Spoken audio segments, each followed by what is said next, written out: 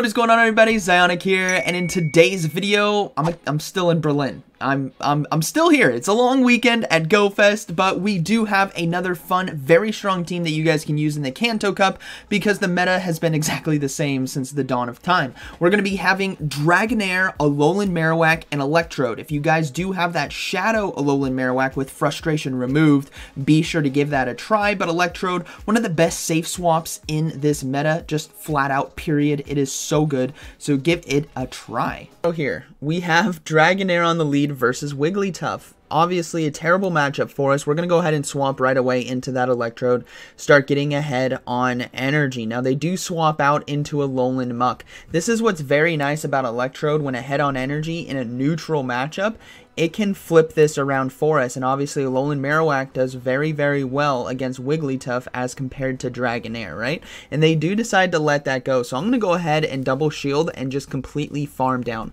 Electrode with loaded energy is one of the deadliest things in this meta, along with Alolan Graveler, because Volt Switch can farm down a lot of Pokemon. So we're going to go ahead and throw this Discharge right here, try to force them to get a shield, and then we will commit to the farm down. They do decide to shield, which is perfect, and now we're going to go ahead and give up our final shield and completely farm down. We'll have a charge move ready to go for whatever they bring in. If they bring in Wigglytuff, we have Discharge for neutral damage, and if they have something in the back that's weak to Electrode, we may be able to do super effective. And sure enough, they have a Shadow Hypno, which is perfect. Foul Play right here does so much super effective damage, which is why I love running it on Electrode for the Kanto Cup. We're going to be able to get to another Foul Play as well because the energy gain from Volt Switch is just that strong. So we flipped a mid game, we got both shields, and we are absolutely destroying this Hypno's health right now. What we can do is bring in Dragonair versus Hypno right here. They are going to swap out in the Wigglytuff, and we bring in the Alolan Marowak, and that is basically going to be a good game. Alolan Marowak, because of our fire typing, is going to be resisting Charm. We're going to be resisting the Ice Beam. We're going to be resisting the Play Rough as well, and we're just going to go ahead and throw Bone Clubs. Now, in order to still win this game, I have to be concerned about a potential Ice Punch from Hypno, right? A Shadow Hypno with Ice Punch can do a lot of damage to Dragonair. So what we're going to do here is we're going to build up to 2 Bone Clubs, as you guys can see. This first one is going to be taking out the Wigglytuff, and the second one should do enough damage to take out Shadow Hypno. So we will see Wigglytuff go down, Shadow Hypno comes back in, and remember, it's extremely low because of the Foul Play and Volt Switch damage. So this Bone Club will be taking it out, and that is going to be a good battle. Very well played. Alright, moving into this next battle here, we have Dragonair on the lead versus Mew. Very interesting matchup. It all depends on what they have in terms of charge moves. If this is a Surf Wild Charge, we're looking pretty good, but they do decide to switch into Lapras, which is perfect for us. Electrode, again, similar to the Alolan Muck matchup we saw in Game 1, I can come out of here with loaded energy and put shield pressure on them. We also don't need to shield that first Surf from a Lapras. We can survive it, and we are going to make them dictate if they want to shield or not. We're also going to be building up to 2 charge moves, just in case they let this go and that Mew comes back in. We have a Foul Play ready to go. See, the Lapras went down. Mew is probably going to be coming back in, and we're just going to spam this Foul Play, which is why I built up to 2 and gave myself low health so they can't farm me down as much. Now, Foul Play is obviously going to be doing super effective damage, and we should be getting a shield, which we do, which is very nice, and Volt Switches really start to add up, and they are going to throw their energy as well, which is perfect for us. We might have been able to get to another charge move. And they have Flame Charge, which is fine by me. I can bring in a Alolan Marowak here to do quite a bit of damage with Fire Spin and Bone Club. Yes, Shadow Claws hurt, but I have shield advantage, remember that.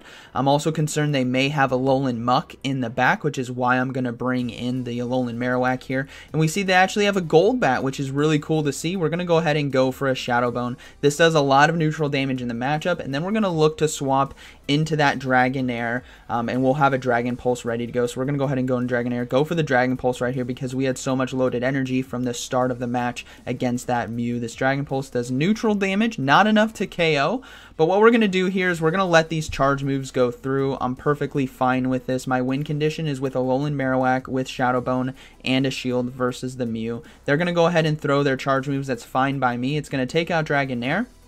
But again, we can see my win condition here with Alolan Marowak coming in and farming down. Mew has no energy. We have a shield still, and we can get to the bone or the Shadow Bone right here. And this is going to be taking out the Mew, and that is going to be a good battle, very well played. So again, this team's all about managing your energy, managing your shields, and recognizing your win conditions. It wasn't necessarily with Dragonair there; it was with Alolan Marowak. All right. Moving in this next battle, we have Dragonair on the lead versus Hypno. Okay, tough matchup right here. What we're going to do is stay in this. We'll have to see how or what they decide to do in terms of their charge moves. So they're going to go ahead and build up to 4. They actually build up to 5 right here, and I'm just going to go ahead and throw Aqua Tail. What you need to do when you're a Dragonair in this kind of neutral matchup, confusion hurts, but you have to build up to Dragon Pulse, and we're going to go ahead and swap as well into Electro to catch the charge move. I don't want to give up a shield, and it is going to be a Thunder Punch, which is perfect. It's resisted. It would have been resisted on Dragonair anyways, and we do see Alolan Muck now come into this, and we've seen this matchup many times now. This is a very favorable matchup for us. We can come out of here with energy, possibly losing shield advantage as well, so we'll have to see what they decide to do, but I'm going to go ahead and throw the Discharge after building up to 2. It's very important when you run Pokemon like this who have great charge moves with high energy gain that you overload on energy in these neutral matchups. So what you guys are going to see is I'm going to go ahead and shield right here and just commit to the farm down. We saw that Hypno on the lead, right? It still has 2 shields, but we will have 2 foul plays, which means we are getting shields directly back, and it's almost energy dry. It's not close enough to a charge move, and we do see actually a Beedrill come in. So we're just going to go ahead and go for discharges right here. Both foul play and discharge does neutral damage, but discharge is going to be same type attack bonus because we are electric typing, so you want to be throwing that charge move. Now, hopefully we can get to another one in time, but I decide actually to swap into Dragonair to try to get to the Dragon Pulse. They are going to throw their charge move right here. That was a bit quick, so I'm guessing it's going to be X-Scissor, but it's actually Fell Stinger, which means I'm actually going to go for the Aqua Tail instead. I don't want a Poison Jab to take me out without me doing chip damage, so I'm just going to go ahead and go for the guaranteed Aqua Tail, get this thing low, and they will be able to farm us down. Now, it's very important that I don't bring in a Alolan Marowak right here, because I'll get one shot by a Drill Run. So I have to bring in Electrode to force their energy again. That's what's very key. They have to throw it because I'm going to get to a discharge in time, and they decide to swap out into Hypno actually. So what we do here, it's a good swap by the opponent, but I'm stuck. I have to go for this foul play in order to take it out, and then they're going to go ahead and farm me down, and I'm like, man, this Drill Run is about to hurt, but remember, Beedrill lost its boost. Drill Run wouldn't one-shot then, and that's okay. That is going to be a good battle, very well played. That is why I brought in Electrode to force that energy or force them to swap out. All right, we got Dugong on the lead. We're going to swap right away into Electrode, get ahead on energy, and they bring in a Clefable.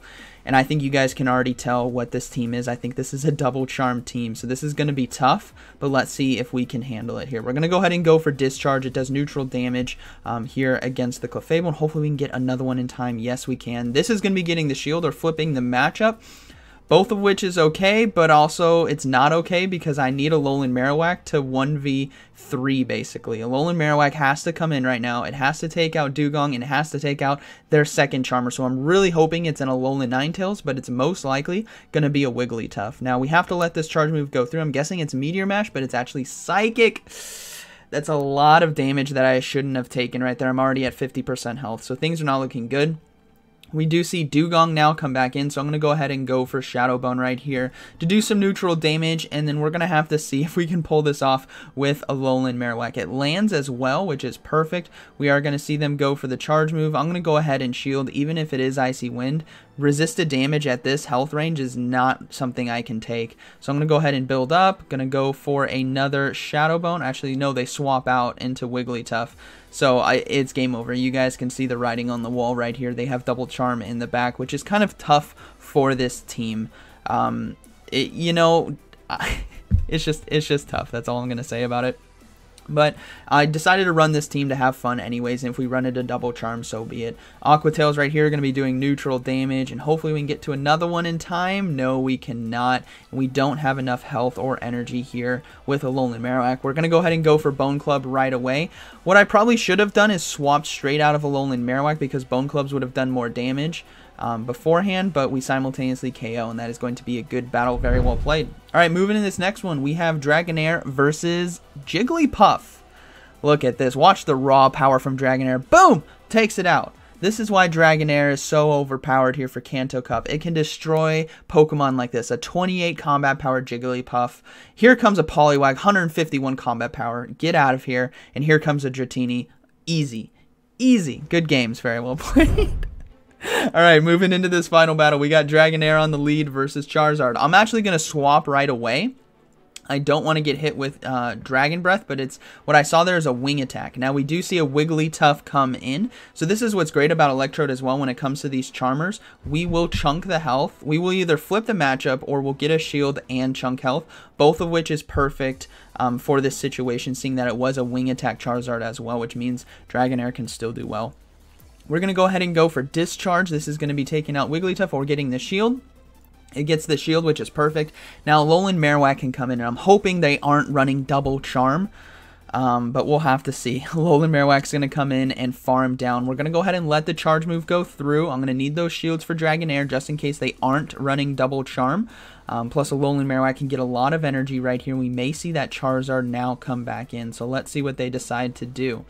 We do see the Charizard come back in, so I'm going to go ahead and go for Shadow Bone right here. This does a lot of neutral damage, and considering this is a Shadow Charizard as well, it's going to hurt, and it lands, which is perfect. We go ahead and swap into Dragonair, and there's actually a Fighter in the back, which is definitely gives us a huge win condition. I was concerned it was going to be another Charmer, but if it was another Charmer, it would have taken neutral damage from Shadow Bone, which would have been ideal, because it would have been like a Alolan Ninetales or Clefable, because we already took out the Wigglytuff. So we are going to see a cross chop come through. I'm going to let it go. My win condition is now hard farming down this Machamp right here.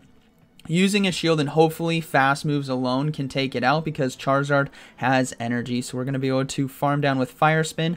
And then we're just going to go for a Shadow Bone right here versus the Charizard. They are going to be able to get to a charge move, but we saved our shields. Again, sweeping with a Alolan Marowak, which is what's going to happen a lot with this team.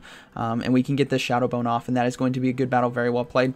Knowing that this was a wing attack Charizard, I could have stayed in with Dragonair right there and done quite a bit of damage with Dragon Breath, but I didn't want to risk it and I swapped right away. So, hope you guys enjoyed today's video. Let me know what you guys think about this team and these battles. I think Electrode is a great investment for Kanto Cup. It does so well on safe swap and can put a lot of pressure on your opponents because it breaks apart a lot of cores. It does well against stuff like Alolan Marowak and Hypno. It does well against Lapras. It does well against Flyers. So yeah, like always, thank you for watching and I'll see you in the next one.